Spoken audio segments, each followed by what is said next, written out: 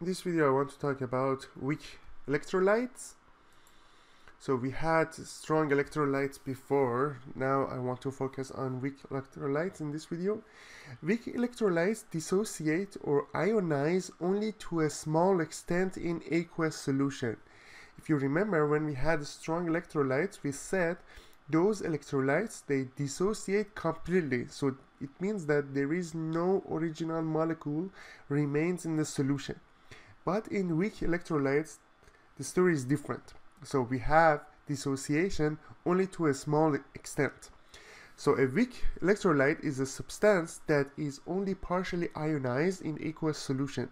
A weak electrolyte has a weak or a small tendency for providing ions. Weak electrolytes are substances that exhibit a small degree of ionization in water. That is, they produce relatively few ions when dissolved in water. The most common weak electrolytes are weak acids and weak bases.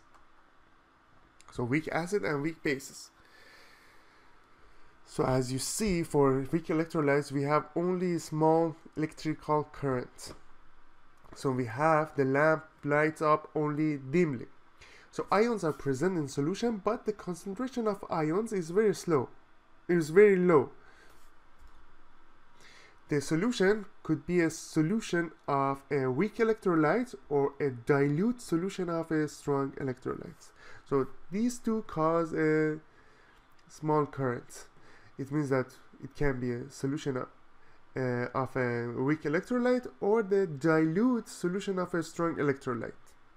So it means that the amount of ions in solution is very low. So weak electrolytes, for example, acetic acid is a very different from a strong acid because only about 1% of its molecules dissociate in aqueous solution at typical concentration. So it means that 99% of acids remains intact. So as you see here, we have two rows.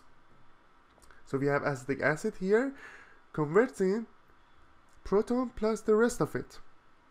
So after equilibrium, this dissociation is only 1% of total amount of acetic acid solution in water. So it means that after the equilibrium we have 99% this part and 1% this part. So it means that we have very small dissociation. So acetic acid exists in water mostly as undissociated molecules.